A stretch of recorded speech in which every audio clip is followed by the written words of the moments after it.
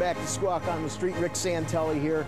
You know, the president's budget was released last week, and I don't think it's going to pass. But I will tell you, there's issues, caps, retirement caps embedded in this. I would have never guessed. I would have thought that in the end, IRAs and their tax deferral status would have been something the government may have used to try to draw people into buying more treasuries when quantitative easing ended. But it seems though tax revenues are more important. Our guest, Brian Graff, is an expert on pensions and retirement. Welcome, Brian. Hi, Rick. Glad to be with you. All right. I guess, first of all, tell us your impression if these caps were to somehow find their way into the legislative process and pass. What does it mean? And what does it also mean that deferred compensation is excluded? Clear us up on those two issues. Sure, Rick. I mean, it's really a terrible proposal because what it does is it kind of punishes a small business for doing the right thing all the way along. Small business owners and retirement plans, as you know, are subject to very strict contribution limits. They're subject to very complicated non-discrimination rules that require the small business owner to make contributions on behalf of their workers, like matching contributions and other contributions, in order for the small business owner, for himself or herself, to get any benefit out of the plan. And what this proposal basically says is, okay, small business owner, you've been playing by the rules, you've been complying with these limits, you've been complying with these non-discrimination rules, and oh, sorry, you're a successful investor, you're out of luck, you can't save anymore once you hit this cap. And the problem, the real policy problem, is those small business owners are going to say, well, the heck with this. I can't get anything out of this. I'm going to shut this plan down.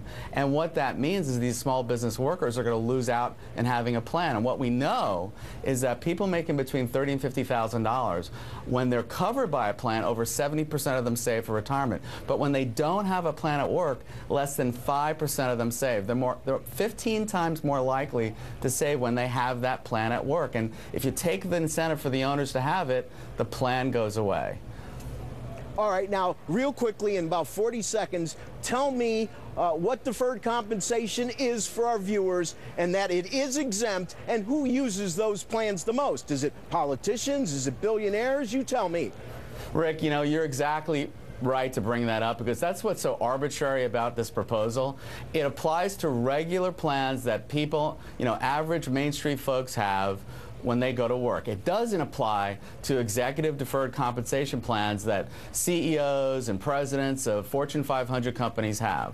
Those plans are exempt from this proposal. And you've got, you know, folks like the CEO of Walmart that has over $60 million in a deferred comp program. Well, this $3 million cap doesn't apply to them. The president's own pension is exempt from this proposal. That's worth about $5 million. So that, you know, these exec plans are not touched for whatever reason, but no, they go after the Main Street plan that everyone participates in, and in fact benefits more workers than anything else. 80% of the people. Brian, we're kind of out of time here, and I am definitely going to bring you back. It really is eye-opening, and it goes right back to a quick theme, and that is the reason, in my opinion, our economy's always been the best is that there's general guidelines everybody follows that don't change. This, along with many things since the crisis, just discombobulate a lot of different issues and unintended consequences. Absolutely. Brian, thanks for being our guest. Thank you. And Carl, back to you. All right, Rick, thanks so much for that. Rick Santelli. We'll get the European close.